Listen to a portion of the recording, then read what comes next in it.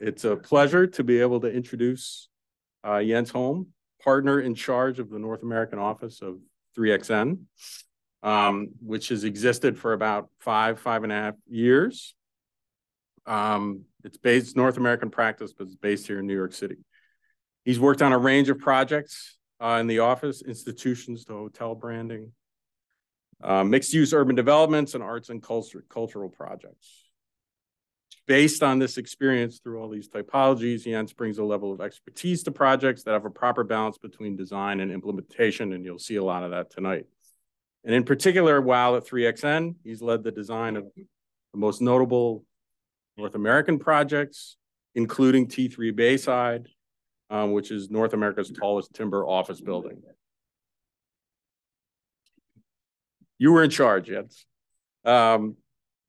Prior to joining 3XN, Jens had his own practice called HAO, which started in 2010, and he had also served as a lead architect for OMA in Rotterdam and New York, and as an associate with Rockwell Group Architecture, Planning and Design, also here in New York. And maybe as one other thing that needs to be said is we're welcoming Jens back to NYT because he taught with us for a couple of years in around 2013, 2014, and some of his former students are here tonight as well. So it's great to see everybody here. And with that, I will turn it over to you.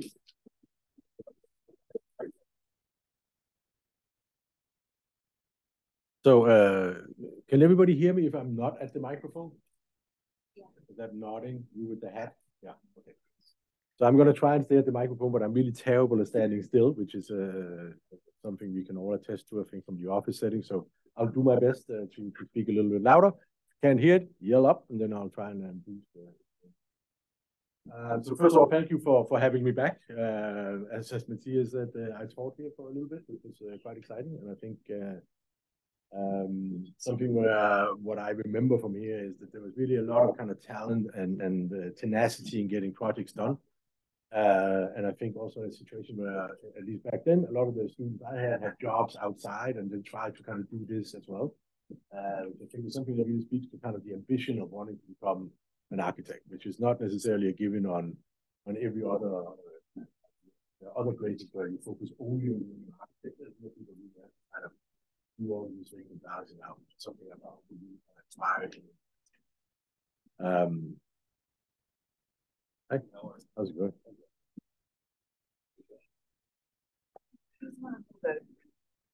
Is this a work? Oh, this is going to be great. You like to choose a preset view? No, it's all good. I think we're fine. Thank you. Okay. So I wanted to kind of just start by maybe by show of hands. Who knows or is familiar with the work of GXN? I'll go with like a low like 2/3 of you suck in some particular fashion. No, I asked this question because like one of the things that we started with, and I'll talk a little bit about that in terms of how we approach the North American market, is that we are essentially and inherently a Scandinavian office. We started in Denmark a while back. This is where we sit in Copenhagen, down by the waterfront. These old restored boathouses, and this is going to be a little bit of a theme of the evening. This idea of how we can reuse things, and hopefully find ways to kind of repurpose buildings as much as build new things, right? I mean, so these buildings here are all old boathouses that were restored. It's now our office. This is where we used to make warships to go to war with Sweden. We've since stopped going to war with Sweden, so we can now do other things in these buildings. But I think a good example of how things can last for a long time, and if we kind of take care of it and use it, let's say, properly, we can actually find ways to reuse the things that are around us to a much larger degree than we are doing now. This is our New York office. I chose this picture because you can see your Professor Altbrigger there sitting, hiding weirdly behind a lamp and a screen with a headset on, which is how I see him most of the time. We sit in the Navy Yards, also down by the water, also in a place that used to make warships, this time for the Second World War. Now an area that's turned into you know better than I would say, for let's say small manufacturing and kind of green and sustainability initiatives as we go through. 3XN was founded in the mid-80s. Started out inherently as a Danish office, then slowly kind of doing things in Scandinavia, then things in Europe. And then now today, we find ourselves inherently as a kind of global office. So we now have offices in Sydney, in Stockholm, in London, and in New York, the office that I run, outside of the office in Copenhagen. 80% of our work is now outside of Denmark, meaning that we are no longer necessarily, let's say, a Scandinavian office, even though we build a lot around the roots and the kind of fundamentality of how we think in Scandinavia and what we think is important for that. And I would say almost all of our work is similarly, maybe 80% is competition driven, meaning that somebody calls us and invites us to do a competition. We do our best stab at whatever that is, either win or lose, and then move on to the next. That means that we as an office do not have a particular typology that we are the best at. We have a very wide range of work, meaning we go from hospitals to residential offices to museums to whatever it is that comes out, which gives us, I think, a kind of a very different attitude in some ways than maybe North American offices, where they oftentimes have a tendency to be, let's say, a residential office or an office or educational office. So we kind of pride ourselves from not being one thing, but actually working very broadly on any number of typologies. Inside 3XN, we have our sister company, GXN, Green XN, that we founded in 2007. We set up GXN as a kind of test to see if it's possible to essentially have a sustainability arm to an architectural office. So from the very get-go, the idea was that this is not, it has to be an independent office that can run and create revenue and get jobs on their own. So it cannot be something that just sits there. It actually has to be a functioning one. And for a while, that was hard and really kind of difficult to get through. We talked a lot about sustainability and we talked a lot about what to do. And it wasn't really until we found a way to kind of change the conversation between from sustainability to a way where clients can actually maybe save money or do better things cheaper, or reuse things that come out, that the company there really started to grow. So now we're around 20 people there. We do a lot of research into different ideas for structure, carbon retention. We do a lot of research into materiality. We have PhD students who essentially go out and kind of try and understand spatial qualities in general, so we can find better tools to do architecture down the road. And that means also for us at 3XN, on my side of the thing, we work very closely together with GXN on all of our projects. So every competition we do always has a GXN component, meaning that we always sit with them and talk about what are the opportunities and possibilities we have, what are the things that we can incorporate into the buildings of the project we do, so that sustainability doesn't become an add-on in the end, but it's something that is built in from the very beginning as we start and approach every project. So we work independently, but we also always work together. And one of the things we have found through this collaboration and kind of understanding in general, and one of the things that really driving a lot of the things that we as an office now are focused on and thinking of over the last 5 to 10 years, is that we've become extremely good at building things. Like we can put things together very, very well. We can almost build anything that we can imagine. The tools we have available, digital, otherwise, and help us manufacture and produce whatever it is we want. So we are, like just, I would say from 10, 20 years ago to today, infinitely better at building buildings and at putting things together. There's really kind of almost no restrictions to what we can do on that arm. We are, on the other hand, exceptionally terrible at understanding what happens to those buildings when we don't use them. We basically, I think it's something like 80 to 90% of buildings that are torn down becomes landfill, meaning that all of that material, all of that effort, all of that thinking, all of that technology into doing something becomes this. And that in itself is a very unsustainable way of approaching, life in general, but also how, as a planet, we have a kind of finite loop. We have limited materiality.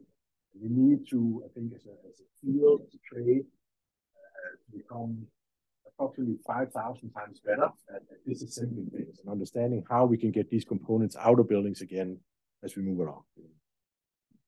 And we see all of this kind of a little bit in perspective of what's happening in the world, what are the drivers today, right? We know that around 40% of our CO2 emission comes from our industry, from the building industry, right? That's basically, us doing this thing that we do as architects building. third of the global waste comes from construction, which is also not great. We need to find a way to kind of eliminate that or put that down to something else. We know we need to get our CO2 emissions radically down, right? If we want to kind of at all try and hit this kind of 1.5 Celsius global warming situation, right? And I hope you're all aware of what's happening in the world in general, right? But I think this is kind of one of the key aspects, I think, of where architecture, if it is not already going there, should be going now. Like, what is it we can do as people that work in this field to help kind of get these numbers down into a place where we can actually work with. Some of the good news is that we've gotten a lot better over time to deal with operational CO2, meaning that our systems are better, our envelopes are better, we can kind of insulate better, we can do all those things better. But the way that we build, like the fundamental aspect of how we put a building together, how we get something off the ground, is still not great. It's a situation where if you want to make a real impact, I'm getting the sign again. If you want to make a real impact, that's where we really have to kind of figure out what to do, right? So what we are thinking about and what we are looking at is to see there's the kind of idea of business as usual. Then we can start optimizing the design, which will give us something, but not necessarily everything that we need.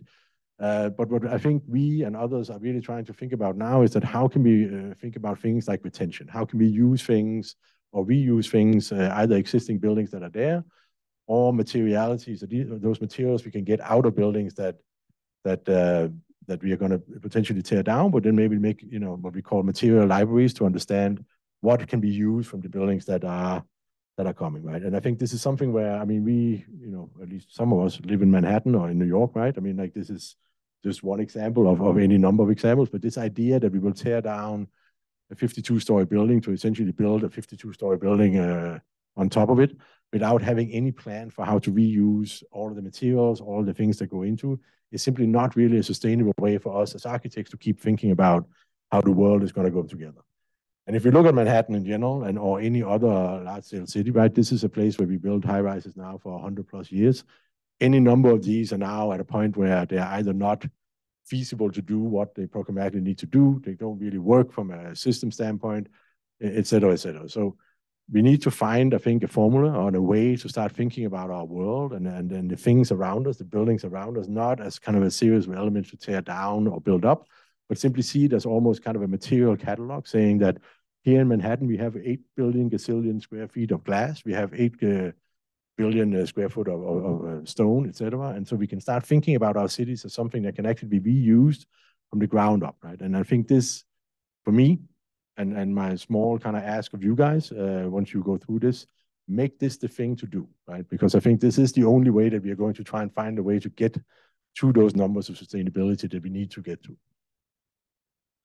So within our office, we think about this in a couple of different ways, and we are still kind of on our own side of it, trying to understand how do we set this up and understand it best, right? But on a very rough scale, right, we can start down below and say the traditional way of doing something, we can demolish a building that's there. We could focus on recycling those elements that are in there. We've done quite a few projects now in London and across Europe where we set up and go into buildings before they're going to get torn down. If it's basically said we can't reuse the building, we go in, we try and estimate and understand what are all the materials that are here, how much aluminum is here, how much stone is here, what can we take down, what can we reuse. So even if we have to demolish something, we need to think about what is it that we can reuse from those elements that are there. That's a little bit the same as the next point, right? We can disassemble things or reuse things from buildings that are there. We can think about partial retention of refurbishment, meaning we're keeping some of the structures that are there and then basically building new around it, or find other ways to look at it.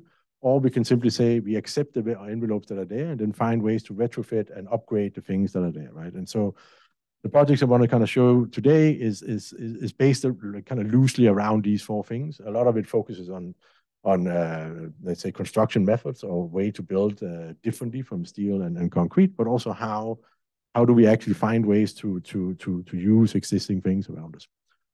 So we're going to start here. A competition we won, I guess, 3 years ago now, the Cobot Hub in Denmark.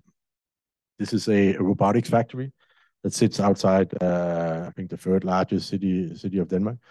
It's a building that's essentially set up around a very basic system of modules that can extend and expand. So you can get double height, triple height modules, you can get atrium spaces, etc. But the same module repeated over and over again gives us efficiencies in the way that we produce those modules and how we set them up, and gives us a way to kind of then combine and put together the building. So this was one of the images from the competition entry of the main entry.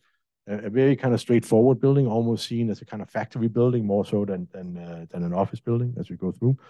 But a building where on the inside there's a real emphasis on creating kind of space for people to get together and then use these modules kind of in a way where you won't see it necessarily as just modules that come through, but really emphasizing the life that can happen there, right? So if you start looking down the building, in the center, an area for everybody to get together. And then along the sides, this is a timber construction building, so the whole structure is in timber.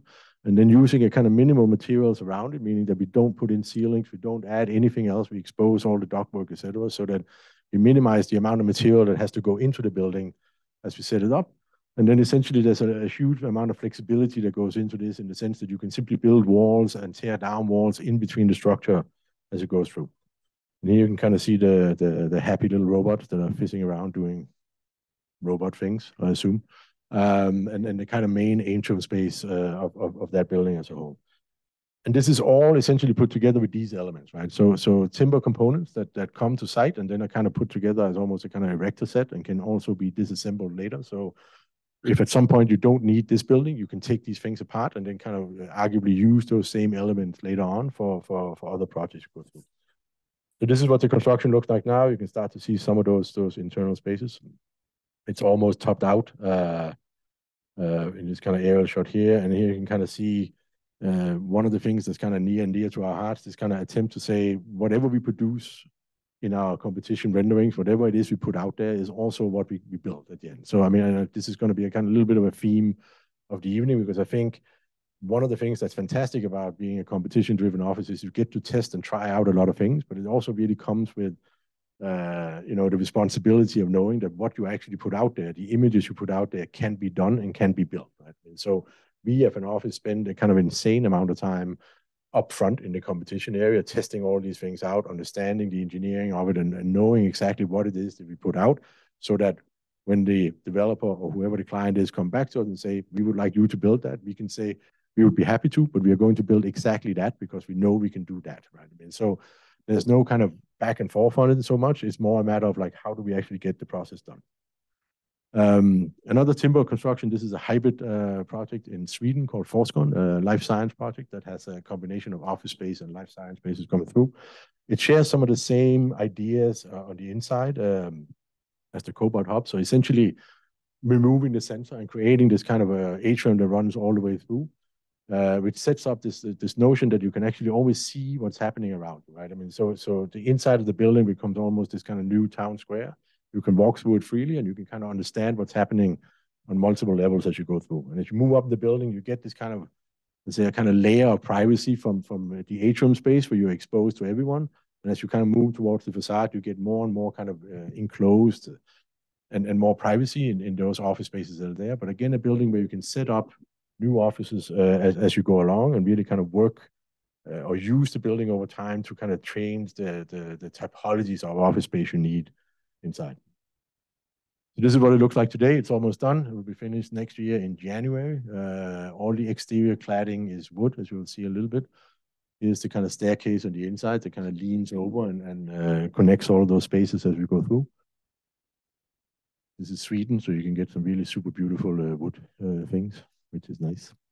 And just to say again, I think this as a hybrid structure, meaning that all of those facade elements that normally would have been aluminum or stone or something else, that is now also in timber here, right? And we know from some of the projects we'll talk about a little bit later that those savings can in carbon can be up to kind of 50% for a project as we go through, meaning that we kind of cut in half what goes out into the environment as we go through.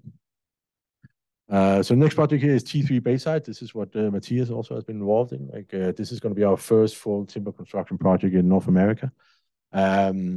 The competition here was set up as essentially twin buildings that create a kind of gateway or an entry point into a new neighborhood down by the waterfront in Toronto. We are currently finishing up the first of the buildings, the guy here on the left, and then basically the learnings from this will then go into for the other one on the other side. But basically two buildings that work together to create a kind of new entry form. So the whole idea around these buildings was to kind of find a way to say, we want to find a way to expose the life that happens inside these office buildings. Oftentimes when you go by in the streets in New York, right, you look up and you really have no idea what's going on inside these volumes that are sitting around you. So here we essentially set up an idea around these double height spaces that start down in the lobby space, and then they interconnect all the way up to through building, loops around and come back down on the other side. So potentially you could walk into the lobby and walk up the staircase and then take a kind of full loop of the whole building to kind of see what's happening and what are people working on, or what is going on in the building as a whole. And then to the exterior, it also exposes the life that's there. The first 3 steps that go in through the main plaza, you're standing in one of the buildings looking at the other here, are all public steps, meaning that they are essentially the lobby, shared workspaces and exhibition spaces, or lecture spaces as you go up. So there's an idea of this kind of 3-dimensionality of how to activate space on the ground, right? So we don't get just 2 plants and a bench, but really something where life will happen also on the first 3 floors on both of those buildings as you go through. So you can kind of understand and see what is the activity that's going on here. If you stand inside these double height spaces, this is kind of one of the versions that you could see. So essentially see a kind of a continuous connecting staircase that goes through the double height spaces that continue up. And then these spaces are then set up to become meeting spaces, share spaces for each of the floors. So every floor in the building has the opportunity to use one of these. And here we can kind of see in the 2 buildings how these spaces connect all the way around and can change and program over time. And one of the things that's, I think, kind of quite fascinating about this thing is it was also one of our first attempts of seeing how can we build a building that can also change and be flexible for the future. So in each double height space, the mechanics are already put in, and those spaces can then become either double or single height over time. So if you start out by having a full connection of double height spaces, you can start filling things in if you need more space as you go through, or take out as you go along. But that's all incorporated into the structure that's there and all set up, so it becomes a fairly easy system to do. And you can kind of see on the left here the diagram of the double height space and the facade are setting up, but then essentially coming in and kind of pulling out those floors. So having an opportunity to kind of almost future-proof a little bit the buildings and really work with it in a way where we hopefully can get back to this kind of idea of where architecture maybe should be going, right? You can either build the fantastic dragon or the super scary spider or that kind of Terminator robot thing, but all from the same kit of parts, right? So we don't see buildings necessarily as static objects that have to either be one thing or go away or not exist at all, right? So I think for us, the hope is that we can kind of get to a point now where elements of buildings are seen as things that can be reused or reproduced and taken back and be used for other projects as we go through. And here you can kind of see in the facade some of those double height spaces as they connect down through. This is a hybrid timber building, meaning the first 2 floors are concrete and a concrete core. That concrete core also gives us a place to put the crane. So basically the crane sits there and lifts up all the elements. You can kind of see the facade coming up. It is essentially a grid building, meaning that there's a lot of flexibility in how to deal with it. And here you can kind of, again, just see some of the comparisons between the competition images on the low and what's actually happening now and being built there. So again, this notion that we can actually build more or less what we put out. There was an idea in the competition that we could have wood on the facade. That unfortunately is not possible above 6 stories in Toronto, so therefore not that. But other than that, it's pretty much the same building as we go through. Here you can kind of see the lobby coming down the corner, and this is what it looks like today. I think this is one of the pictures you took a month ago, I'm going to say. So I think a building that's going to be pretty fantastic when it's up and running, but also really a test case to see how flexible can we make a timber building, right? And this is a building that in itself will save around 50% of its CO2 expenditure simply by using timber as a product. Here's the full facade from the building as well. Switching back to the US, this is a project in Baltimore we just won 3 weeks ago, so you are the first to see it. Sitting down on the harbor front in Baltimore called The Sail. This is a combination of retail and marketplace buildings. Essentially, just to give you a little bit of background here, we are block C and D, sitting down by the water. The waterfront in Baltimore today is fairly inaccessible and been kind of shut off over time. I see somebody nodding, so hopefully so far nobody's lying about that. That's good news. And one of the big mandates here was like, how do we actually get people down to the water again? And how do we create a building that both invites people to come there, but also something that has enough permeability to allow people to pass through. So a couple of simple moves, dipping down to get down to the park and invite you people up, giving some height toward the city side, inviting that slope, that softness that comes down and really gets the park integrated in, which also allows for these elevated views, both from the park area and the harbor itself. And then kind of translating that into a series of stacked terraces that go up through the entire building that becomes kind of activated by a program behind it. And then through that, you can actually permeate through the building on all sides, right? Meaning that there's no version of the building where it's shut off. So the building itself becomes open to go from the city side to the water side. So this is what it looks like when it sits down to the water. So essentially a kind of continuation of the existing waterfront, right? You can kind of see how it slopes down and comes down at scale and invites you in and connects to the city park that sits on the corner. And then as you start kind of looking at it up, you get these terraces that are all, for the first 2 or 3 levels, are all involved in this kind of marketplace retail space down below. And then as you start going up, it becomes more about restaurants or office space that's there. But all of them have access to exterior space, lots of greenery that can grow throughout. And once you start kind of getting up here, you are on the kind of second, third level, you start getting these other views over the water of Baltimore itself. One of the big parts of this was really back to that permeability, like how do we make sure people can get through? So here we are standing on the city side, kind of looking through the building. So this kind of large archway promenade that goes through, setting up the view of I'm going to go with the independent ship. It's probably Constellation. It's the Constellation. My apologies to the Baltimoreans in the room. But essentially using that access corridor and it's kind of break as going through the entire building, exposing all the program that's there, also taking you through as you come in a series of atrium spaces so you can see what's happening up and down the building. So again, a kind of a full timber building. The first floor is likely going to be concrete due to potential flooding there. So we need to kind of secure that layer of it. But other than that, again, a building that likely will save somewhere between 30 and 50% of carbon emissions. The ground floor in the building is designed as this kind of loose, flexible space, so almost a kind of warehouse where typologies can change. So you can have a kind of fixed marketplace with stalls everywhere. Over time, you can change it to slips, boat slips coming in, or have a more kind of traditional build-up as you see there. But really kind of, again, saying that we know what we would like to build today, but we are not at all sure what's going to happen in the next 5-10 years. And we want to make sure the building can accommodate whatever that change is that happens over time. Here you can kind of see it on the waterfront side, the other side of the arch coming through. And a big part of this was also working with the guys who are doing the Park Unknown Studio to really make sure that all the vegetation here kind of works and comes in through and up the building. And then the building itself is set up in a way where it actually passively shades itself. So the expectation here is that we can take a lot of that solar and radiance out of the building simply by having that combination. Here you can see it down by the water, and then the obligatory money shot at dusk, where everybody is super happy and excited about being at Baltimore on the waterfront. So we will hopefully start the project, I would say early next year, depending on approvals from the city there. Another kind of hybrid project we're looking at is the Rothman Commons in Toronto. This is going to be our first educational project. It's a school that shares both students and faculty in one go. And similar to the other, it sits in a kind of an existing fabric that both have kind of, let's say, very modern buildings to the north of it. Those kind of blocks that sit here, and then kind of has to connect to the old fabric of the existing school on the other side. So this is the volume we're given. The initial program layout was extremely striated, meaning that essentially you have somebody on the top, somebody on the bottom, with really no way to kind of meet each other anywhere in the middle. And one of the first thoughts here was really to try and see how can we mediate that height difference between the modern side and the kind of traditional side on the other end, setting up these kind of diagonal slices through the building, which sets up these terraces that go through, running diagonal through, and also setting up views of the existing campus around.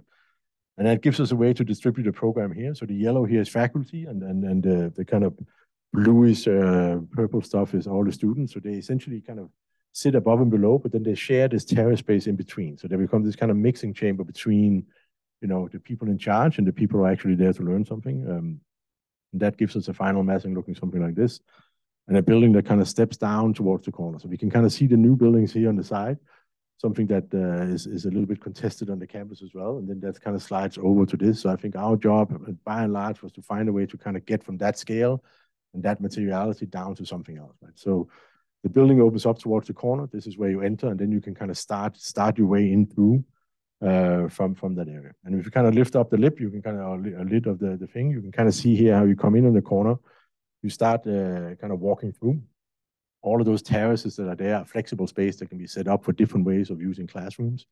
And then all the kind of the space that has actual programming rooms sit in behind. So essentially it's a combination of enclosed and open space, but really trying to push the program in a way also where we maximize anything that circulation in itself becomes wide enough that it actually becomes space or platforms or terraces to use, so that we avoid hallways, we avoid like leftover space that you can't really use for anything, and then throw all of that out so it becomes occupiable space and flexible space all the time. So here, just kind of walking through it, you can see coming in the lobby, you start to kind of walk up to the first of the terraces here. So this whole plateau here is then the first of the flexible spaces with the more kind of quiet spaces set into the building behind it. You can kind of see more of those stepping up. And then here we are standing on the first of the bridges going into the faculty. So this is, you know, when one of you have done something bad, this is the bridge you will have to cross to get into Matthias Altwicker's office to be told what has gone wrong. But essentially, this notion that the faculty sits on one side and the students on the other side, and then they share the space in the middle. So there's not a separation between the two, but there's actually a kind of shared and common space in the middle of the building. So if you kind of look at it just systematically, we have the terraces that go through, the bridge connections, and then the kind of overall circulation for the students that can go all the way up to the top of the building. On the lobby level, there's an auditorium space and bar space, etc. as well. And this one of the challenges with this project is that it actually has two sub-level spaces as well.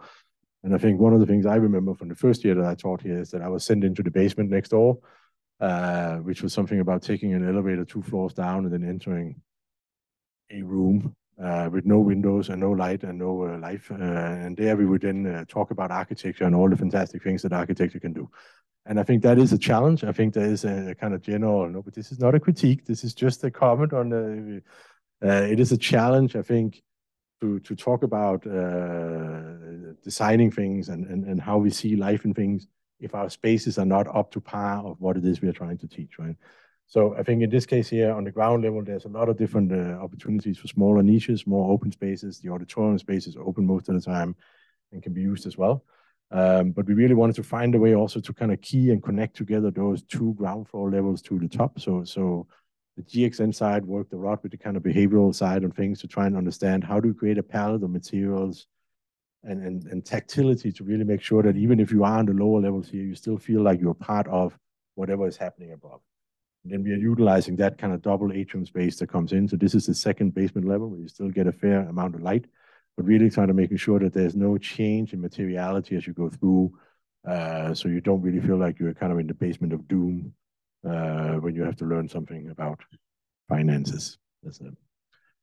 The other aspect of the project here was to really try and find a way to materially fit this kind of idea of a modern building into a traditional campus. So, you know, there's a lot of stone, a lot of history, a lot of ornate things happening, right? And I think oftentimes the challenge with modern buildings is that we seem or tend to think that they also have to only apply modern materials, meaning that somehow they stand out and become very different from the fabric around it. In this case here, we're working with a kind of terracotta, fluted terracotta facade that is very similar in material to those existing buildings that are around. So trying to find a way to mediate this kind of the hyper-modern to the north and the more traditional to the south in a building that is inherently very modern in what it's trying to do, but then from a materiality standpoint, really builds on what the campus already has.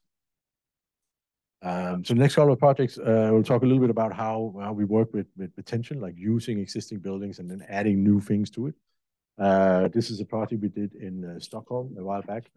It has been one of the most contended projects in I think, the history of Sweden, in the sense that this is a landmark building on the corner, and the whole idea of adding or building something to it in itself was a massive challenge, right? I mean, so we have on the corner the existing building, and then on the other side, the kind of the new and additional building that comes through. So again, I would say a very modern building that sets up and takes some of the language and some of the patterning from the existing building there, but really tries to kind of emphasize that and work with that as you go through. And then if you look at it kind of side by side where they meet, you get a feeling, I think, that while it certainly is a new building and a different building that sits next to it, it's not necessarily a building that tries to kind of be inherently out of whack with the existing context that there is, trying to work with some of the rhythms that exist and then try to kind of fold in to the existing fabric that's there. So the two buildings are then keyed together by this kind of sloping roof that comes over and sits on the existing building next to it. And you can kind of see here in the elevation, so kind of 2/3 new and 1/3 old. And if you walk down the kind of main shopping street of Stockholm here, you will essentially never really experience the fact that there's a new building right next to it, even though the roof has changed a little bit. Like the appearance and let's say the aesthetic of it is maintained in this kind of old city language. So you kind of have to go down the side street to see the new thing. And then the interiors were all treated similarly. So they're an upgrade of all of the interiors, but really working with the same materiality of the existing building in the new building to try and find like a way to kind of make sure that the two would feel, in tune with each other as we go through. Another example of retention or reusing existing things is our project Godsbanen in Aarhus. This is essentially a community center that sits in the rail yards, flanked by either side by two old rail yard buildings that are no longer in use. It used to be where they would repair trains and paint trains in between. So this building essentially has a dual function. It's both a community space for the people around it, but it also is a building that needs to kind of connect these two spaces and set up new uses for them. So each of those spaces next to it are exhibition spaces that can hold, anything you can imagine, art or lectures or book sales or whatever it is there, but essentially then now connected by this new volume or this new building that sits in between. This is also a building that allows you to kind of invite you to come up and walk on the roof, and then so you can kind of inhabit the building everywhere. In Denmark, we have no mountains, so the mere idea of getting up slightly high is a very, very exciting prospect for us. And so this is it. This is as high as it's going to get. This is also where the kids are sledding down every winter. It's also a building that tries to be, let's say, very informal about what it wants to do, right? So it doesn't really prescribe what the user spaces are. It can be, this on a day-to-day. Somebody's skateboarding, somebody's biking, that dog is doing whatever that dog is doing. But it doesn't really talk about public space in a way to say, you have to do this or you have to do that. That also means that it has the ability to change quite quickly and become something else, right? So they can have festivals, they can have everything else there because the space itself is, let's say, on pressures in what it tries to do. And I think this, just as a kind of general comment of public space in North America, right? I think there's oftentimes a tendency to think that if you have public space here, something that is occupiable by everyone, you also have to program it so that everybody can be told exactly what to do all the time, right? And I think there's almost nothing more boring in the world to go to a park and then be told you kind of have to sit right there, and over there you can touch that ball, and over there there's a tree. Right? I mean, so I think we need to also kind of think about those public spaces around us, and how do we allow those spaces to become, unprogrammed, or accept the fact that things can happen here that we are not necessarily in charge of, and kind of give up a little bit of this kind of architectural Darth Vader situation where we want to control every single aspect of life as we move along. Another project we finished recently is one of two hotels we are doing in Greece. Here we were essentially hired by a client who owned a hotel that sat in this position, a fairly outdated situation, who were told by the city that if he tore this down, he would not be allowed to build something new. And so he reached out to try and find a solution of how do we make something new out of something existing. So this is the Hotel Nico, a 1970. I think we can all agree, a building that is staggeringly beautiful in its simplicity of stuff, but clearly maybe in need of a wee bit of an overhaul. This is what it looked like when it was first constructed in its heyday. This is the competition entry we put in for it, essentially removing the existing facade, creating a new facade with balconies on it, but reusing all of the existing structure behind it. So the entire original building is still here and then being upgraded, of course, in various ways, but essentially kind of recladding everything with function. So not just, let's say, new windows, but actually something that you can engage with and interact with. This is what it looked like today. It was finished last year, ready to go. So I think for all intents and purposes, something you would walk by and think is a new building, and something that has kind of found a language of what is around it, right? But again, something that has reused everything that's there already. So, go stay there when you go to Greece. Building a little bit, of course, of this whole idea of kind of Greek columns. We couldn't kind of help ourselves on that particular case. And also a place where we then going through and kind of reusing a lot of the stone we could find in the existing building and using that for the interior again. And see it from above and how it sits down by the water. Another example of I would say both a kind of reuse, but also really trying to focus on the sustainability itself is the IOC building that we finished, I think now, how many years ago, Cody? I'm going to ask you. 5 years? 5 years. I'm going to go with 5 years. It's currently, I think, the highest rated LEED building in Europe with around 95 points. It was slated as an extension to the existing IOC headquarters here, and I think we can kind of some point have a conversation about what an extension looks like versus something. But a lot of the work here was really to try and find a way to mediate that scale with that scale, right? I mean, and so essentially building up a building that instead of being one big lump kind of steps down gradually and becomes landscape as it moves towards the building next to it. It's also a building where there was an existing pavilion on site where we managed to reuse pretty much all of the materials, all of the steel and all the structure that was there went into the new building as it went along. And here you can kind of see how it sits. I think something also where the building itself kind of tries to lean a little bit away from what was there already, but breaking up the building a lot in these layers going through.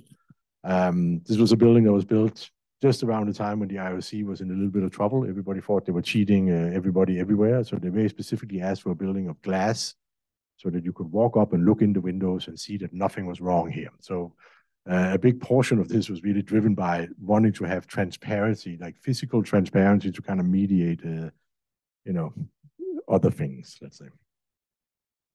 You can kind of see it from the street as well. So always this kind of notion that there's a landscape element and a building element that goes through, and it kind of keeps coming down low enough so that when you meet the building, you're almost never up straight against the facade, but almost meeting kind of a park or a landscape element first. And then, of course, it being the Olympics, we really had to use the rings for something. So the interior staircase of the building essentially is modeled around those Olympic rings that go there. And this is something that I think all of our projects, we have a really big emphasis on using transportation, movement from floor to floor as something that expands quite radically out from just being to get from A to B.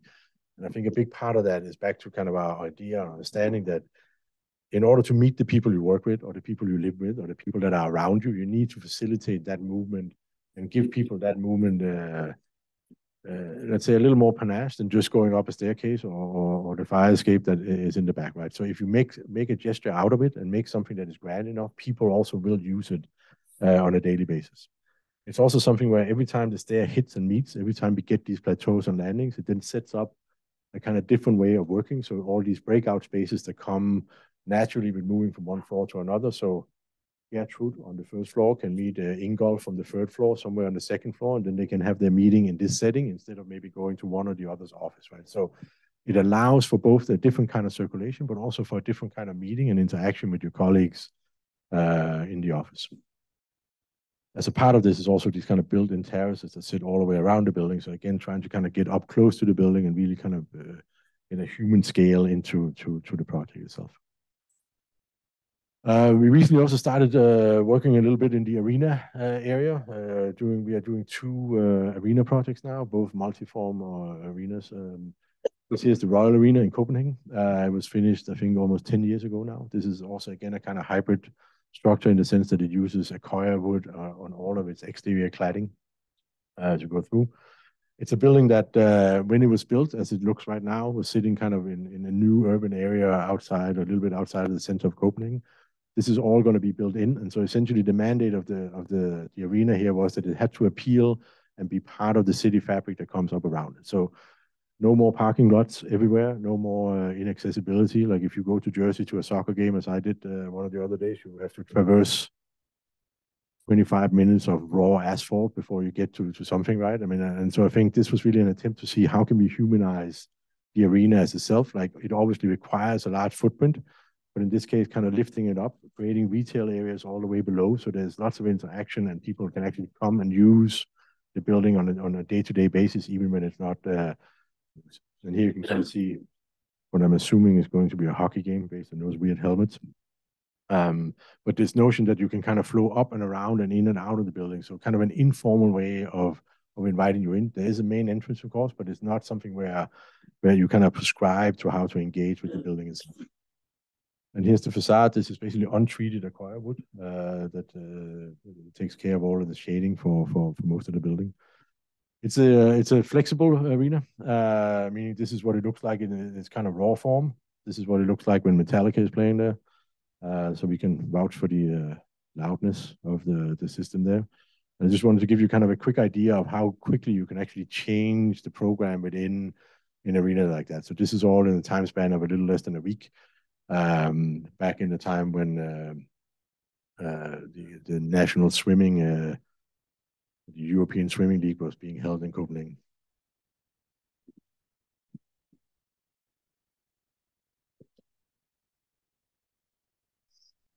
You can kind of fairly quickly go from something that is one thing to another, right? And then allowing the building to kind of really become different all the time and have different programmatic elements as we go through. We're just now finishing up our second arena, which is the Red Bull Arena in Munich. It's right next to that Frei Otto fantasticness. This is a competition we won, I would say, 4 years ago now, and now is in its kind of final stages. These are the competition entry images of it. So essentially here again, an attempt to see there's an ice hockey arena and a basketball arena here. And I think one of the reasons we won this project is that we essentially buried one of those two in the ground. And by doing that, getting the volume and size of the building around it to be almost half of what is there, and then extending the park area over it. So allowing for more park area while still maintaining the same kind of program. You can kind of see the two arenas that are there. And this is what it looks like now. It's kind of being finished up, and the hill here in front is then where the hockey arena sits down below. It is inherently, let's say, a glass building all the way through, and then it's clad with these kind of elements that run up, that lifts up and come down and open up into the building, but create these kind of pretty fantastic light views in through as you walk through. And I think this is another aspect of I think, this kind of sports and institutions where there's oftentimes an emphasis really on only what happens on the field or on the pitch inside something. This is a building that hopefully is designed in a way where you actually also want to be in those spaces around where all of the food and beverage things are going to happen. This is what it looks like inside. Lots and lots of cranes, stuff putting up stuff on other stuff. And then there's this guy, probably doing something very, very important, I would imagine, in that one world of things. I think one of the things that's pretty nice about this particular building is that as it kind of lifts up on one side, it opens up and really creates an entry point into to the arena itself. But as you move around it on the other side, it almost feels almost like a pavilion in the park. It gets down in the scale. It's low enough that it becomes something that you can walk up to and interact with as you go through. So I want to finish up here. I don't know, why are we on time? Am I hitting that hour situation, or like that's the first time you've ever told me that. So I want to finish up here with two projects from our Sydney office in Australia. Also two competitions we won, both won almost at the same time, some 8+ years ago. The first one is the new Sydney Fish Market, sitting at the bay, just a little bit outside of let's say, downtown Sydney. This was a competition we were invited to, and essentially showed up and said, we don't know. We would love to work with you, but we don't really have the answer to what a fish market is. We know that a fish market used to be this thing: a boat catches a fish, and then they sell that fish. But I think for us to be successful, we really have to hit a diagram much more like this. Like, what are all the other activities we can build up around it? I think some of you, probably none of you, maybe one of you, are old enough to remember the Fulton Fish Market and how you could, if you had a really good night, you could stagger out somewhere around 3 or 4 in the morning from some bar very close by, and then you can go through that fish market where every fish in the world will be kind of out and get something to eat and then go home. Like, that experience of seeing how fish are caught like that, the process of going through is something that was kind of really inherently important here. But on the other hand, it also had to be a fully functioning fish market. This is going to be one, like the Sydney Fish Market is one of the biggest distributors of fish to that area or that region of the world as well. So working with the program and really understanding the program was kind of key to winning the competition and also developing the building. And I think, so on a kind of more, let's say, student-inspired note, I think one of the biggest challenges with architecture oftentimes is to be assumed that somebody comes to you, whether it's your teacher or your client, and says, "We would like to have a kindergarten, and in that kindergarten there should be 3 bathrooms and 2 hallways and 4 other things." Um, it is then, I would say, inherently your job or our job to figure out, like, but what are all the other things that could also happen here? Like, what are the other things that we can add on to this, or those programmatic elements that can key together to make more interesting buildings, right? I mean, I think it is, I think, key to us in pretty much everything we do. When we receive a brief from a client, we read it through, we understand what are the bare minimum necessities of everything that has to happen. But then we also immediately go through and say, what are the 15 other things that could potentially also happen here? So it's a little bit back to this idea of kind of 1+1. Like, you can't just do one thing, right? Because then you've kind of not hit the mark, or you have made at best, let's say, a basic building. So we took a little bit of inspiration from let's say, the markets of old. This is in Marrakesh, the Afnan Fna market, a kind of UNESCO heritage market now, but like in the center of Marrakesh, this place exists.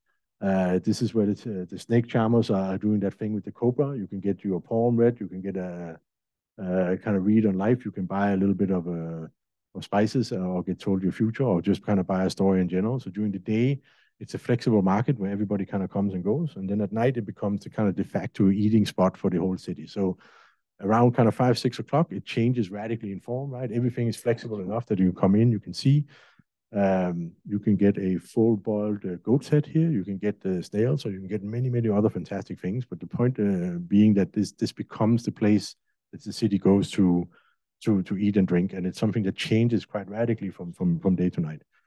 This was one of our inspirations for how we wanted to approach the fish market, because we understand the aspect of the fish. They have to come in, they have to be sold, but we wanted to also kind of invite the public into it and really emphasize the flexibility within. So as we go through and talk a little bit more about it, I will see like the upper levels of this consist of essentially a kind of food hall market or a restaurant-based invitation, and each of those are divided into smaller modules, very similar to what we worked with on the Baltimore project in the ground floor. So things that can change within a week or within a month as you do the setup. So basically, if you come in January, you can see one constellation. If you come back 6 months later, it could be radically different or have changed to something else entirely. So here we're standing on the fish side of things. So down on the lower levels, you can see the kind of the sales point on the side where the auction is happening. It's also a building that similar to Baltimore becomes a kind of continuation of the waterfront there. So essentially kind of swooping down and inviting you up. On the right-hand side in the lower levels, it's a functioning fish market. And as you go up, the public marketplace and the office spaces sit on top, and then all covered by this kind of loose roof that's there. But the roof essentially is just there to cover for sun. Like, it is kind of a free market, so it's not a mall. It is exactly a kind of, let's say, replica of the Marrakesh situation where roofs sit underneath this. So it's for shade and protection more so than anything else. And here you can kind of see standing on the upper levels, looking out over the bay, and some of those opportunities of kind of interaction there on the side with the restaurant levels, etc. Just kind of a quick, not realized it was modulus. Turned out it's out.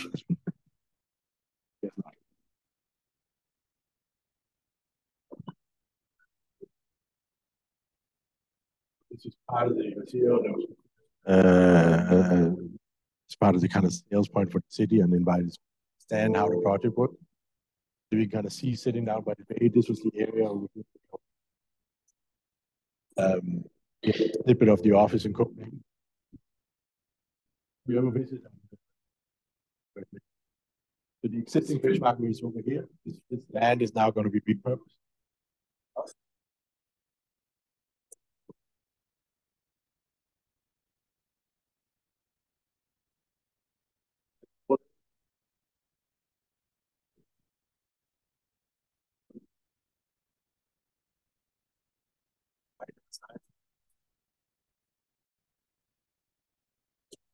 Get all of it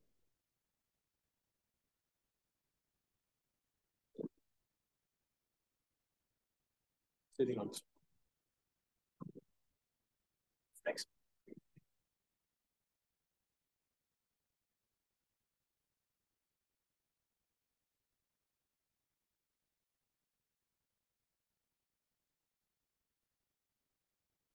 actually don't have staircase.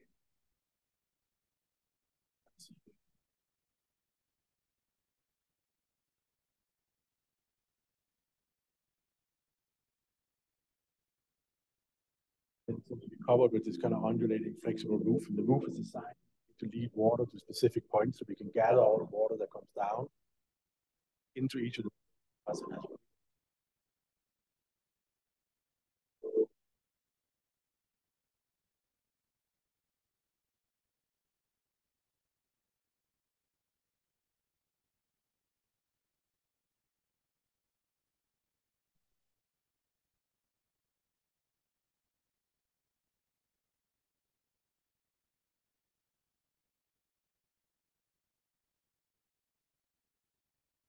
Big part of this is really to make sure that it doesn't become a block on the harbor, but so it actually walk through and interact. I don't know if I can actually speak much out of this. It's also the music. I mean, now I have an excuse for it. So basically the view is coming up and down.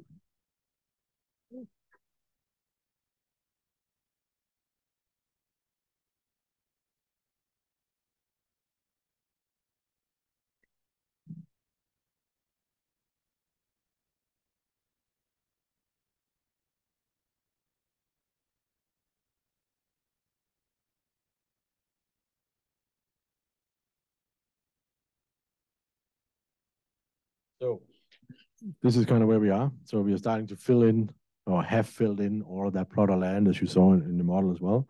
The basement levels are coming up, and essentially within the next, I would say, year or two, we should have a fully functioning building. This is a building that is estimated to be visited by around 5 million people a year, which is similar to the Tate Modern. So something that is kind of high on the list in Sydney to become a kind of landmark for them to focus on.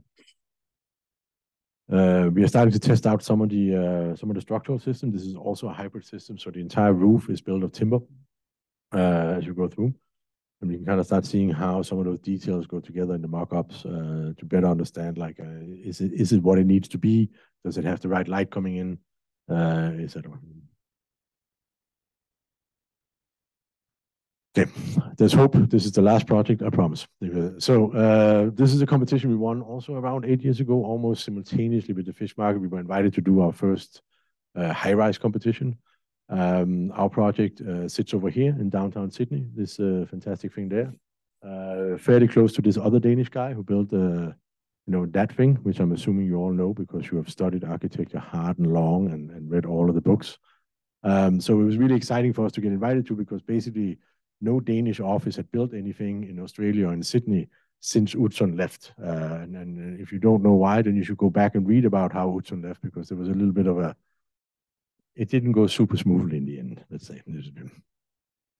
So one of the challenges we felt we had to kind of try and tackle here was to say, once we start building high, like, how do we still maintain some of that the campus feeling that we have on the lower ground, right? I mean, so this idea of a stacking of a vertical village going up through was something that we really wanted to carry through in the design from one end to the other, and really kind of trying to see if there's an opportunity in high-rise buildings to find a way to treat it more like a series of mid-rise buildings or smaller scale buildings that come together, but where you still have neighborhoods within them.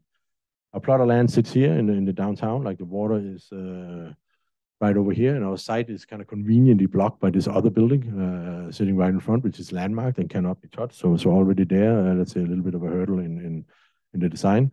This was the volume we were given, right? Obviously not, let's say, ideal in terms of views of the beautiful waterfront next to it. And one of the first moves here was to try and see how do we find a way to manipulate this shape to focus the views around that existing building that sits in front of it. So a kind of twist of the building, so the lower levels that talk about the public domain kind of start looking out, and the top levels get the harbor views on the other side. Then breaking those down, so we get some of these individual neighborhoods or blocks that we talked about, this kind of village idea, where not every floor in the building is the same, but really trying to put together an idea of coexistence in here, but where you actually belong in a certain part of the building.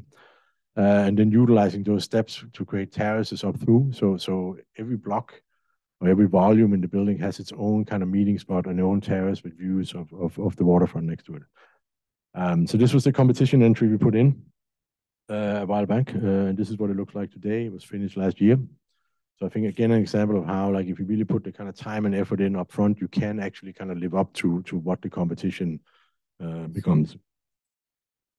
Here we can kind of see it staggering. You can see the blocks coming down, sitting next to the water, and those views that kind of try to kind of get out and around the existing building, both up and down. Maybe even more evident here, so you get sun and views from all sides. It also creates some pretty staggering views as you look up, you get this kind of almost spiraling pyramid situation, which I'm being told it will stay and will not fall down, so nobody has to worry about that. And somebody gets the either super cool or not very cool job of having to install all of those things that need to happen, dangling from various wires going through. So this is kind of the closest to the competition image we can get, like this kind of idea of this thing sitting next to and down by the waterfront in the city harbor. So I think the for us, of course, exciting to get invited into this kind of new realm of high rises, and exciting to kind of try out. I think in some ways what is the most fascinating part about this project is that it's almost a kind of full reuse of an existing tower that sat on that site, right? I mean, so I think if you go back and look at the building now, I think no one would really walk by it and think this is an old building that has been refurbished, but inherently think about it as a new building. But it is essentially kind of a use of an existing high-rise that was on the site. An old concrete building sitting right behind that other AMP tower. So basically the mandate here was to say, if you want to have all the square feet you can build, you need to find a way to work with this structure and reuse some of that structure. So again, somebody from up high saying that if you want more money, i.e. more square feet, you need to find a solution to that, and then we will give you an incentive to get that done. So the idea here was to essentially remove all of the dark gray, kind of essentially scrape back the existing building, take off the crown and some of the side. You can kind of see in the plan up on top, get back to the existing core, meaning that we can then start grafting onto the existing structure, maintaining 90% of the existing core or 98% of the existing core walls and slabs that are there. And then adding on to that, almost double the square foot of new building, but we're using all of those same elements and adding only one more lift or double lift situation going up. So a building that kind of builds on top of an existing to try and create something new. And here you can kind of see how that process works. So essentially kind of scaffolding the existing, demoing the podium down below, and then kind of slowly starting to take off the facade of the existing building. And also kind of partially demolishing of that existing tower to get back into the core. And then starting already then to start testing out the facade and adding on the facade on the side. So that happens simultaneously with it, and you start building up the lower levels of the new scaffolding or the new volumes that come through.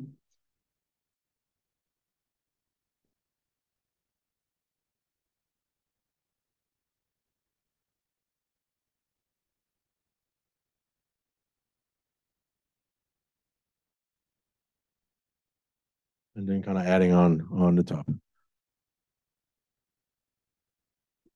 So there you go. A couple of minutes is all it takes to kind of do a brand new high rise in Sydney. It took, I think, from the competition win to finish around, I think it was all in kind of 7, 8 years. But in there was quite a bit of like political stops and starts, right? So the building itself was actually faster to build once it got going, but there was a lot of kind of how do we position ourselves to get to that. So we'll talk a little bit more about like some of the savings and some of the reductions that come along with it. So this is what it looks like today, sitting down by the waterfront. And again, I would say, not something you would think of as an old building, but probably more something new that exists there. So back a little bit to this idea of the vertical village, right? I think we wanted to try and find a way to get away from this idea of the simple stacked floor, meaning that every floor is the same. You don't really know where you are. This kind of ambiguous idea that I go to work on the 15th floor and I go in and then I sit in my cubicle and I leave again. And we wanted to try and find a way to say, or connect these volumes together so that you got essentially atrium experiences within all of them. So each volume on its own has its own atrium that creates a kind of meeting point for everybody in the building. So as you look up at the volumes, those spaces sit in each of them. Some are taller, some are smaller, but all of them have them, and they can all be kind of adjusted over time. So this is what the atriums look like in some of the lower blocks as you go through. So essentially kind of full views out. And then you may see the kind of familiar staircase from Forskeren in the back, right? I mean, so again, a kind of rerun of the idea that the circulation now is taken away from being just elevators, really emphasizing kind of getting up and connecting on floors through. Right behind this stair is where the elevator comes out. So when you come out of the elevator, you can immediately see light on the outside, so you can actually orient yourself towards where you are going and where you want to meet people. And if you look at each of the volumes here, you can kind of see on the left here, they can either be one full atrium, it can be filled in to have 2 or 3 atrium, or 4, or, so, or whatever number you kind of desire over time. So similar to what we kind of tested out with T3, these atriums are designed to be able to be filled in and then built up over time, all by elements that can be transported up to those floors using the existing elevators inside the building. So you need no crane, you don't need some extra access to do it, but simply kind of deciding, do you want more or less space within each of the volumes that go through? Which brings me back to my favorite slide. You can either build the crazy dragon, the weird spider, or that Terminator robot again. But like this idea that we can take those elements that are in buildings and really kind of use them to kind of do new things over time. So one building doesn't become static, and kind of incorporate a level of future proofing as we go through. You can kind of see some of the taller atriums going down through. And then each of those blocks get these pretty terrific terraces with views over the view and harbor. So essentially every block has its own meeting point and its own place to kind of come outside. It also means that each block has access to exterior, both daylight, but also fresh air, etc. You can kind of see looking down the building as you go all the way down to the podium, you get those terraces that step down through. I think just because we're Danish, there's an inherently vast number of images with our building and the Opera House in the same shot. So I apologize for the incredible branding aspect of our presentations. The other aspect of what we wanted to focus on here was how do you use a single building to also invigorate the neighborhood? Like this was the road that comes up straight along our building, essentially a kind of multi-lane bus road that was then moved away. The city put the buses in some other place as we go through. This was the competition entry for that. This is what it looks like today. So essentially kind of find a way to create kind of multi-level retail and access points through. It's a building that sits on a fairly sloped site, so you get kind of several levels in one corner and all the way down to ground level on the other. This is the main entry to the tower itself. So this is essentially the existing building reclad with that facade we put on everything else. That kind of sets up your entry point to the office building proper. And then along the podium, there are these kind of niches and cutbacks that sets up views of existing historic buildings around. So kind of a way to break down a little bit of the scale of the podium. So not just one wall, but things that come all the way through. This is the lower terrace, kind of looking up at the building itself. And here you can kind of see what some of those level changes gave us, like really kind of an opportunity to meander through the building and create multi-level spaces as we go through. So there's a lot of kind of activity, those same ideas of atrium spaces, restaurants, etc., that happen through the building. So it's not just an office building for the people that work there, but also for everybody who kind of passes by that can use it.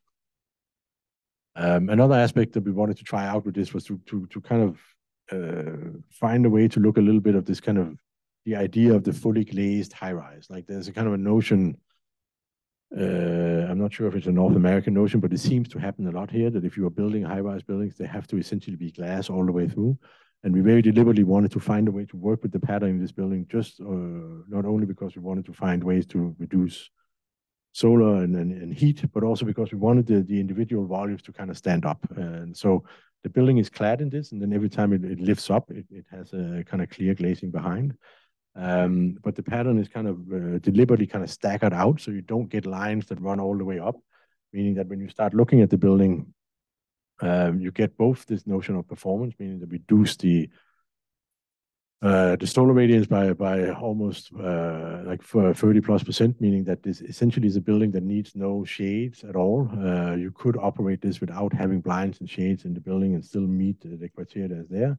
But also the staggered pattern means that you really read the volumes as you go up as individual blocks through. So the idea was not to create the world's tallest building, let's say, and give it this kind of lift and facade. The word was really to try and emphasize these different elements as we go through. And as you can move around the building, the frames that go onto the building have different depths and dimensions that correspond to the sun and or the level of sun that it hits there. So on some sides it's deeper, on some shallow, but essentially kind of evening out to get to that 30% that we wanted to try and hit. The whole facade itself is angled just slightly outward, meaning that it also takes off some of the glare that comes in. And again, back to the thing that if you have these views, you really want to try and find a way to not have some kind of weird solar shading coming down in front all the time, right? So maybe there will be shades, and it's built so that they can be put in at the end of the day, but it can function and operate without. Please notice once again, we managed to get the opera house into our shot. And here's how it sits next to the opera house down by the water. So, I mean, kind of in conclusion here, right, we wanted to, with this particular high-rise, given the fact that there was a mandate of trying to reuse the things, also try and test out, like, how can we really hit this on a number of different ways? So on the social level, like, how can we create spaces inside something this tall that really connects people together? On an urban level, how can we make something that invites you to actually come and participate in it? And of course, on the environmental side, you know, really focusing on how can we reuse all of that existing buildings at them. So if you look at the Quakewater Tower here, it's kind of, you know, half transformed, half retained, right? So half of the building is there already, which saves us, let's say, an immense amount of CO2 simply by reusing what was already there. Also thinking about all of that, you know, just the reuse itself is fantastic, but also thinking about all of that stuff that would essentially become landfill somewhere else, right? So there's a kind of dual factor to that aspect of it.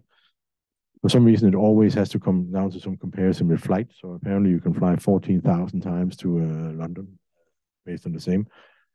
From a client side, it becomes really exciting because they saved 150 million Australian dollars by reusing the existing building that's there, meaning that, you know, there's real value and real money to be made in this if it falls through.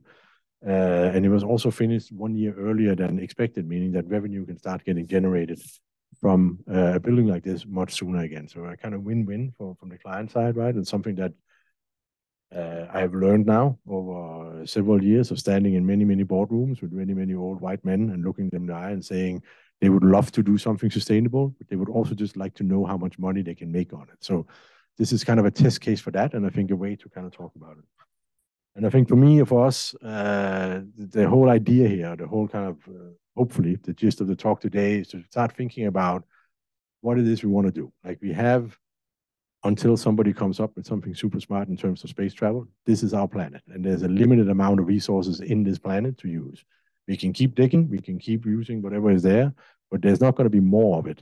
And I think we are at a point now where we really need to seriously understand and kind of think about architecture much more so as how do we reuse what we have versus building something new, which would give us, I think, at least a fair shot of all kind of existing here in a couple of thousand years as we go along.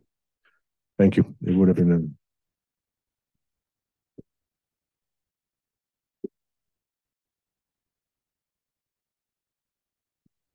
Questions? no, of course. Happy to. Are there any questions? Wait, are you leaving already? Hello, hello. How you doing? Can you hear me? Yeah. How you doing? My name's Ethan, fourth year architecture student. My question was about the fish market and the mass timber roof. Was there any thought about like how the water vapor would affect that structure itself, or? Yeah. Yeah, no, I can use this one. Yeah, maybe. Yeah, no, and that's why the mock-ups are built, right, to kind of try and test and see, but essentially because of the volume and sizes of it, it doesn't have any noticeable effect. I think also we should kind of remember that, and this is a kind of constant source of amusement to me, but we keep thinking about timber as this kind of new and fantastic thing. There's been, I would say, 10 to 15,000 years now of timber construction all around the planet, right? A lot of it happened on the harbors for those big warehouses that were there. And one of the things that happens to wood, right, is it actually gets denser and denser over time, right? I mean, so there are multiple good things to say about timber, right? I mean, it's very good for fire insulation, and it's very good for this kind of retention of water, etc. Like once it's kind of set, it settles and becomes what it is, right? So it works. Let's say.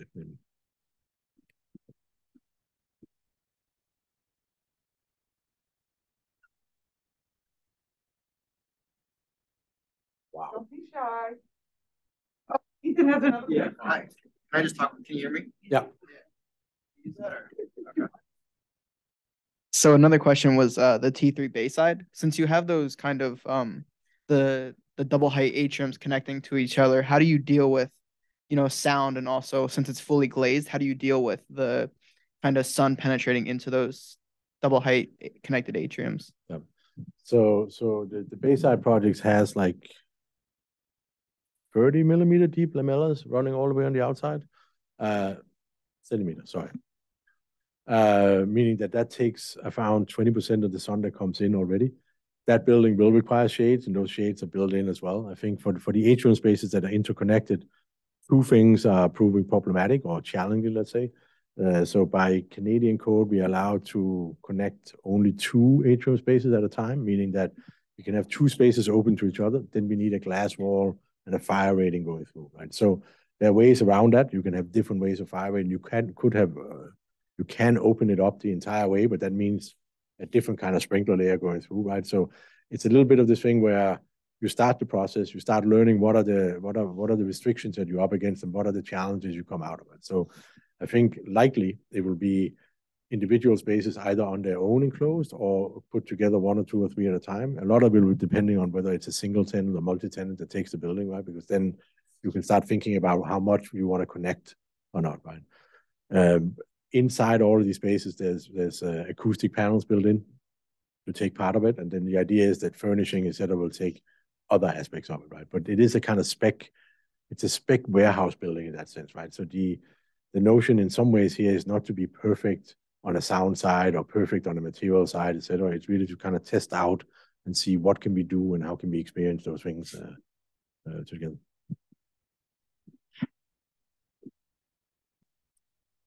Sure, I have a question. Sorry. Look at that. It's like a forest of hands. I was gonna ask about your so there's a lot of modular work that you guys do. So a lot of it is about the client having an option. As far as those buildings go, has a client changed anything about it since you guys left it or designed it? Has there been an incident of that, or it hasn't been there for long enough? So it's a good question, and I think one I can't answer. I think in 2 to 3 years I can have that conversation, right? Because they're just going up now, right? I mean, so QQT, the last project we looked at, was finished last year. It's built now with full atriums in all of them, right? So what we will do now is to say what happens in a year, what happens in 2 years. Is this a terrible idea we thought would be really fantastic, or is it actually something that will work, right? In the Bayside projects, we are literally testing out on the first building double height and single height spaces to see how does it work, what's the better thing, what does clients want when they come in, right? And so there's an opportunity to kind of see what that process does, right? And I think it's a good question, I think, in the sense that I think as architects, we tend to kind of do a kind of hit and run scenario about things, right? We build it and then nobody really ever wants to come back again unless it wins a prize, right? I mean, I think we have a very different attitude towards our buildings, is that we want to try and get in afterwards and see and understand not just what worked well, but also what definitely did not work, right? I mean, and sometimes things don't work, right? We have projects where they were designed to have flexible office spaces everywhere, and then it turns out nobody wants to work in that, and then we have to come in again and do something else, or vice versa, right? I mean,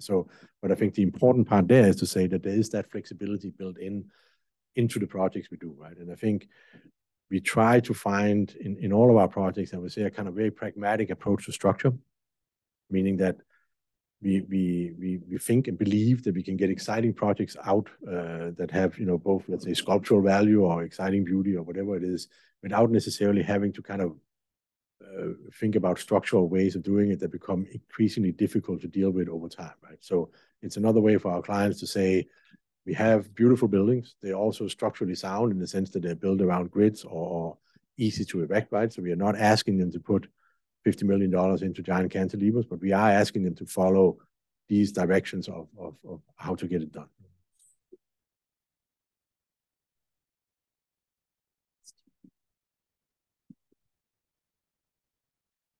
How are you thinking about accessibility because I've seen in several of your projects, you centralize the circulation with, in the modular ones, the stairs go all the way up, and there's several instances of the building being lifted so it could attract more people.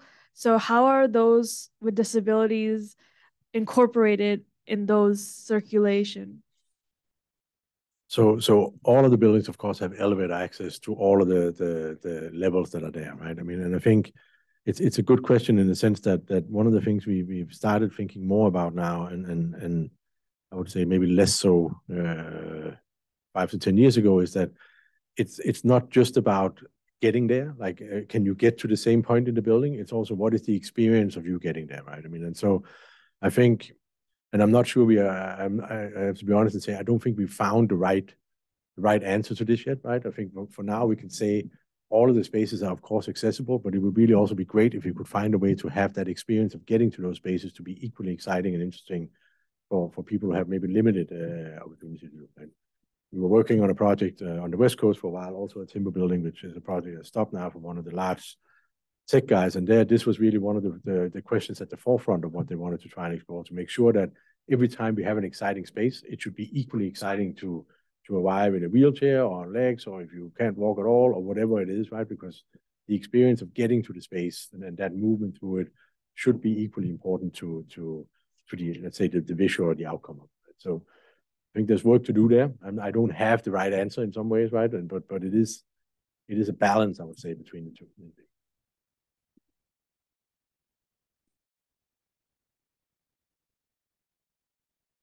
No, Thanks. No. Yes. First, congratulations. Really an amazing accomplishment to get to where you are. So I know nobody else worked on any of these projects. I know what it took. So I'm just congratulations first and foremost. But I'm really curious about process. So you win the competition, you get a contract. Does the contract take you from schematics through CA? Like, where do you guys, will you pass it off to the local architect to get it built?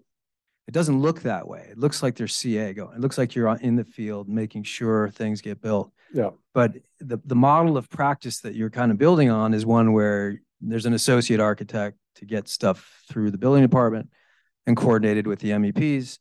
And then we kind of, like you say, hit and run. But there's also, I can hear a real kind of ethos here of, we don't just do renderings, we do buildings, which requires a lot more. Can you talk about that? No, absolutely. And I think the answer is that actually it changes a lot depending on where in the world we are, right? So in Europe, we do or can do the full scope of everything there, meaning that we can take on from concept to, also I would say you forgot we win the competition. Then there's drinking, right? And then you start the negotiations of it. We oftentimes on the European market do that full process going through. There is, I mean, as you know, right, there's 1,000 versions of how something goes from A to B in that sense, right? Oftentimes you find that clients have a preferred contract that they want to move. A preferred contract that they want to. Can I borrow that? Like they have a preferred team they want to work with, then that has to be incorporated into it, right? Is there a local architect or an AOR? So it depends a lot on where that falls, right? Outside of Europe, we work only as design architects. And this is, I would say, both a curse and a blessing in some ways, right? I mean, it means that we, at the 3XN side, do the majority of our work upfront through the concept SD and DD phases. And then we have a limited oversight role going through, but we have an oversight role, meaning that in all of our contracts, it states that the local architect on the team needs to get approval from us every time a drawing comes in or goes through or something changes, right? That process, as Matthias can speak to as well, right, can be either stellar or fantastic depending on the team you have on the ground.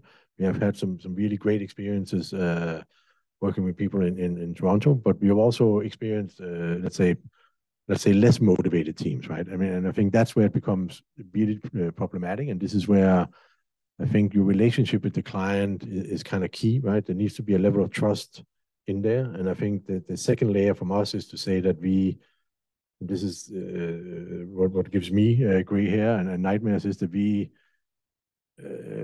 can't stop, right? I mean, there's never going to be a moment where somebody says, you know what, if you don't do something else, then it's going to be that thing, right? I mean, then we will do that thing, even if we don't get paid for it, right? I mean, so there's a level of following through on all of those levels, right? But it's not easy, and I think it's frankly something that I would say on a near daily basis, we learn new things about, right? I mean, and I think it's a real challenge to get those teams together who have kind of equal ambition from one end to the other, right? I think for us, when we start a process like this, we if we are lucky, we get to be part of picking the local teams, the AORs that are on the ground in those areas we work with, and then we make a real effort to actually include them in the design upfront. So everybody gets ownership of what happens. We are doing the work, but we want to make sure they see it, understand it. They tell us what works, what doesn't work. This thing is stupid. That thing could be great. That doesn't work for local code, whatever it is. And then we modify, right? I mean, so that by the time we get out of the concept and SD phases, if we've done our job well on our side, it should feel like it's everybody's project, right? And I think in those projects where that happens, they will inevitably become successful because everybody wants to do them at the end, right?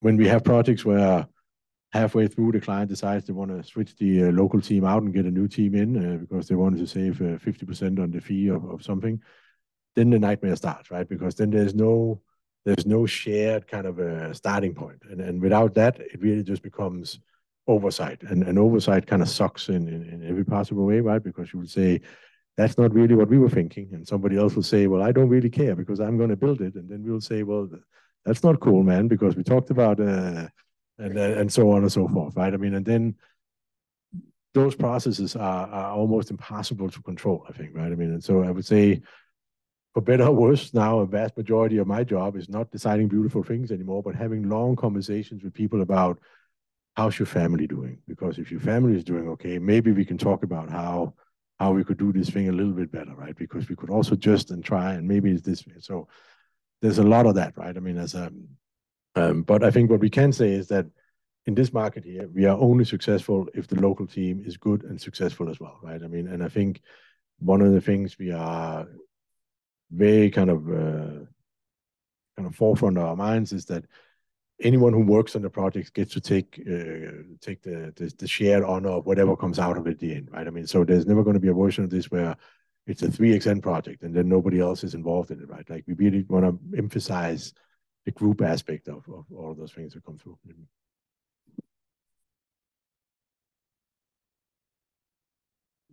Mark, did you? We have time. Hello. I second, it was amazing work. Thanks for presenting it. I specifically wasn't interested in everything, but the final project with the skyscraper that had, so honestly, like, you know, that's the hip thing now. Everything's got to be cantilevered. You got the twisty building. And usually when I see them, I'm thinking, oh my God, thermal bridging everywhere, that it's not driven by anything that's thoughtful. And what you're basically were presented was that was molded by the sun for a daylighting strategy. And so I'm wondering if you could just describe, I don't know how involved you were in that part of it, but like the iterative process by which that's developed. Yeah, no, I don't disagree that everything has to be staggered and twisty. I will in our defense say that we started 8 years ago when we were like on the forefront of cool staggering and twisty things as a thing. So I think in part, like weirdly, we can go back to this for a second. Like that top volume here of the building, see if I can find a good view of it. So the top volume here, and that shape and that cut it has, defines the exact amount of shade we are allowed to cast over a botanical garden that sits on the other side. So that volume was almost given on its own as this is the maximum amount we can build there. And down below, we had restrictions of how much we could build there as well. And we really want to try and get that twist in so some of that facade didn't look into this. So a big part of it was driven by what can we do on the top and what can we do below, and then kind of get a kind of balance running down through that, right? So the sun itself is more taken care of by the performative pattern in the facade than it is by the volumes themselves. They do shade from themselves as well as they go through, right? But it was kind of a game of how do we maximize square feet up top where we want as much as possible while keeping to the restrictions of that. And it's like literally right here, that botanical garden that has restrictions on how much shade we're allowed to cast. And then as we go through, right? And so it was also trying to maximize the amount of square foot that the client would get based on reusing what was existing on the site, right? So there was a bonus added into that. So I would say I don't think the building itself doesn't necessarily do everything it needs to do in order to shade from the sun or move from the sun. The pattern on the building takes care of most of that, and then the rest is essentially a series of restrictions as you move up. Can I have one follow-up with that then? So, because what I'm saying is that it's beautiful and it's as successful as a form as anything else in this genre, but you had to be dedicated to that idea from the beginning. So you had to some degree let the sun or that concept drive the form, but you're still able to come up with something that architects would take seriously and love. So I'm wondering if there's, is that just something you guys do, or does that take some kind of adjustment to your design process, or? I mean, there's a lot of testing of volumes, right? I mean, this is model number 498, right? I mean, and so yes, we take it seriously, but I think there is also, I mean, and this is in all projects we do, there's a balance between what is it we want to do, like how do we want it to perform, but also do we like it, right? I mean, like we can't, and I think we can try and talk our way out of it in every possible angle of that, but at the end of the day, if you're sitting there looking at something that looks like a kind of like a dead dog, then you're also thinking, will I spend the next 5 to 8 years building this thing and going through? So I mean, I think what's exciting for me about this is that it kind of ticks all of the boxes, and I'm sure like if we had kind of optimized more in different ways, the volume would probably have changed slightly differently as going through, right? But in some ways, it's also like where do you stop in that sequence, right? I mean, and where does it get to a point where the client is happy? You can get your square feet. We can find the value in the architecture that's there, right? So there's a balance there. It's something that we like that balance between trying to do the right thing and then making architecture is something we see a lot in London now, where the city has kind of prescribed that you can almost not get a building permit unless you can somehow prove that the building that is existing on site has to be torn down because it's terrible, or you have to reuse it or something, right? And what we find oftentimes is that in reality, the best thing you could do was simply to take pretty much any existing volume, right, and then apply much better glazing, much better materials to it, like insulate it to the end of the world, right? Optimize all of the systems, and then you actually get likely the best outcome of a building and performance at the same time.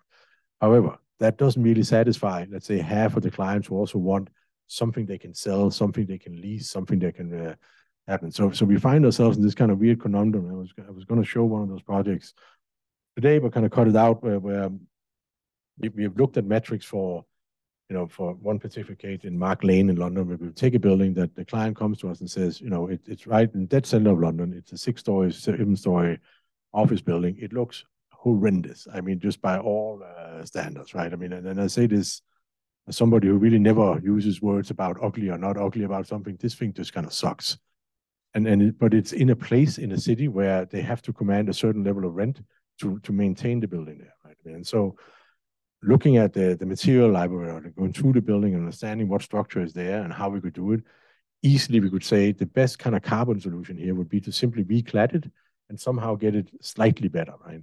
But that wouldn't really satisfy the client's need for having a building they could sell. So therefore we have to go, what is the second level? What is the third level? And kind of seeing those metrics of saying, we have to accept the building that is maybe it's less carbon driven than we wanted it to be, but it has to, from an architectural side, perform from a visual standpoint, from an interest standpoint as well. And I think it's easy to forget that there's this kind of, at the end of the day, we work for people, right? I mean, and we somehow have to fulfill an array of terrible things that come in and out, right? It can be, now I want a blue ball, or it should be a yellow canary, or whatever it is, right? I mean, and I think our job somehow is to find that middle point between like, how can we push that client long enough and far enough, but also understand that like this, at the end of the day, if they don't want to pay for it, nothing will happen, right? I mean, and if you can't get it built, then, what is there already is definitely going to be worse, right? I mean, so balance points is, I'm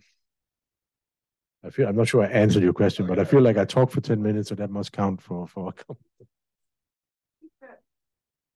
I mean, I'm not a host here, but I think that's like an amazing way to sort of end this presentation, just talking about how in reality, what starts out as this grand idea can sometimes gets moved along by reality. And I guess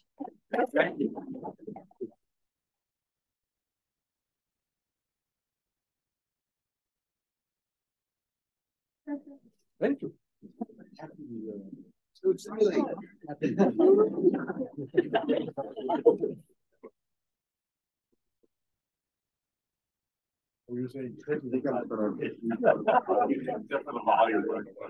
Yeah.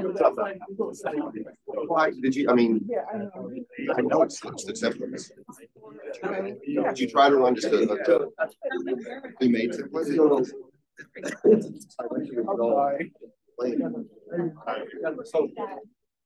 That's why it took me a while. Just coming. That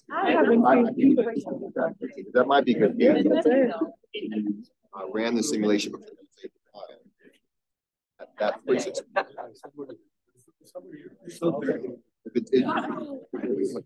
I did see it said something weird about like roaming because I